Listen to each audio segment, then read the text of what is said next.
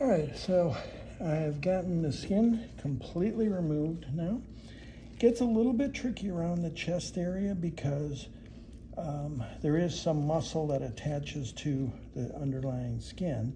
So now I'm going to just try to start cleaning this up. And one of the things that you'll see is when you stretch on the tissue, the soft tissue, the connective tissue will stretch, muscle won't. So if you stretch and you see something that's not giving, what a lot of times you see, you start stretching that connective tissue and things become more visible. So for instance here, make sure you can see that.